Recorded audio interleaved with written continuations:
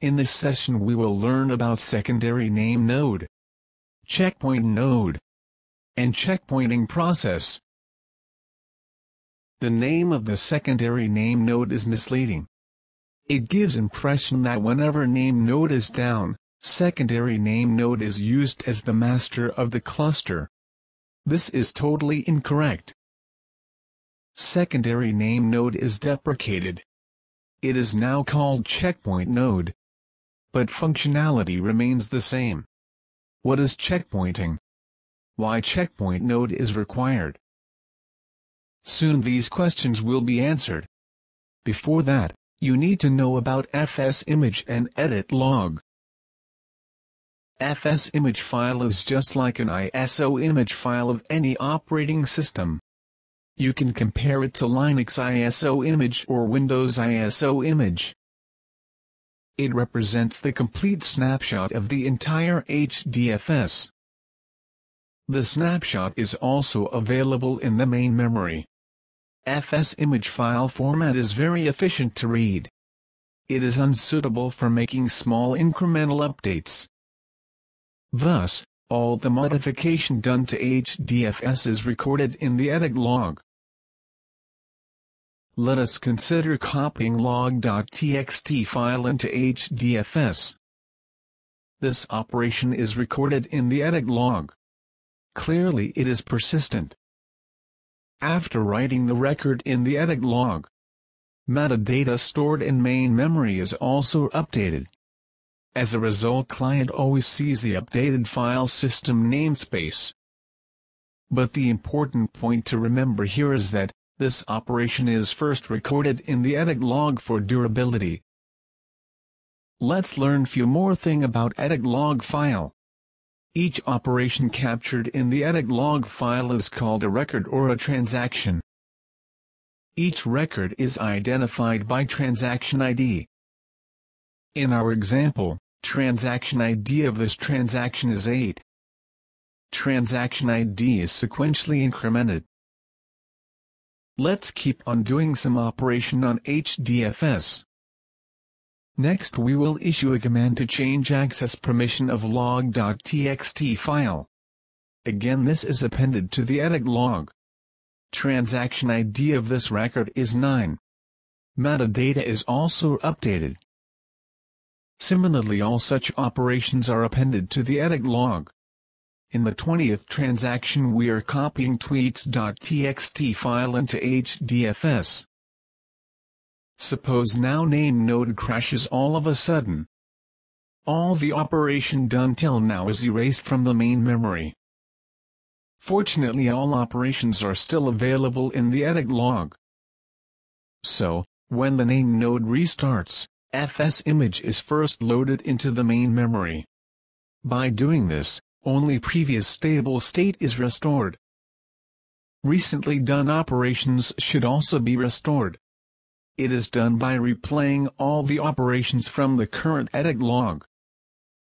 As a result of this, NameNode restores to the most recent state of the file system namespace.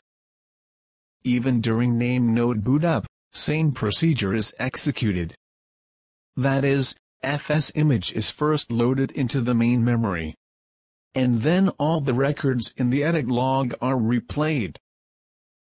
If this process is executed only during boot up or restart, then there will be problems. First problem is, over time edit logs will accumulate lot of records. And its size will become very large. In extreme case it can fill up the disk space on NameNode.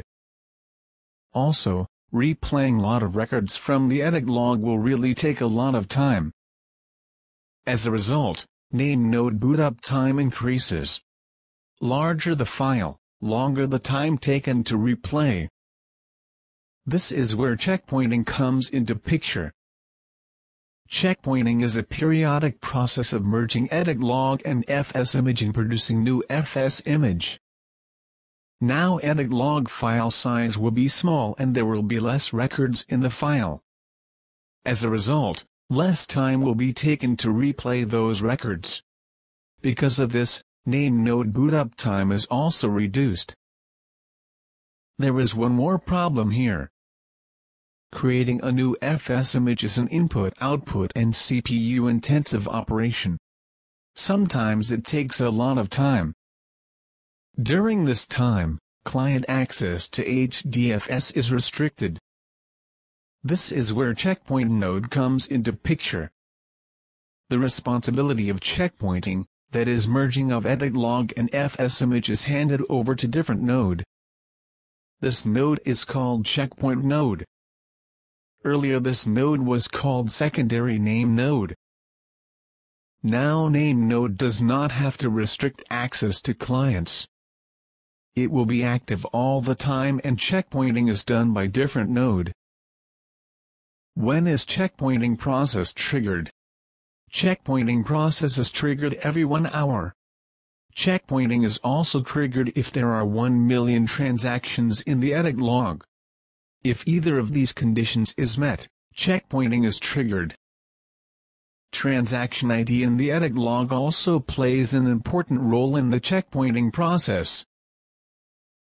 In our example, current edit log file name is edits_in-progress_8. Here the suffix 8 is the transaction ID. It means all the transactions starting from transaction ID 8 is stored in this file. Similarly, our current FS image file name is FSImage_7. It means all the transactions up to transaction ID 7 is merged in this file. Suppose checkpointing process is triggered. CheckPointNode will make an RPC call to the NameNode.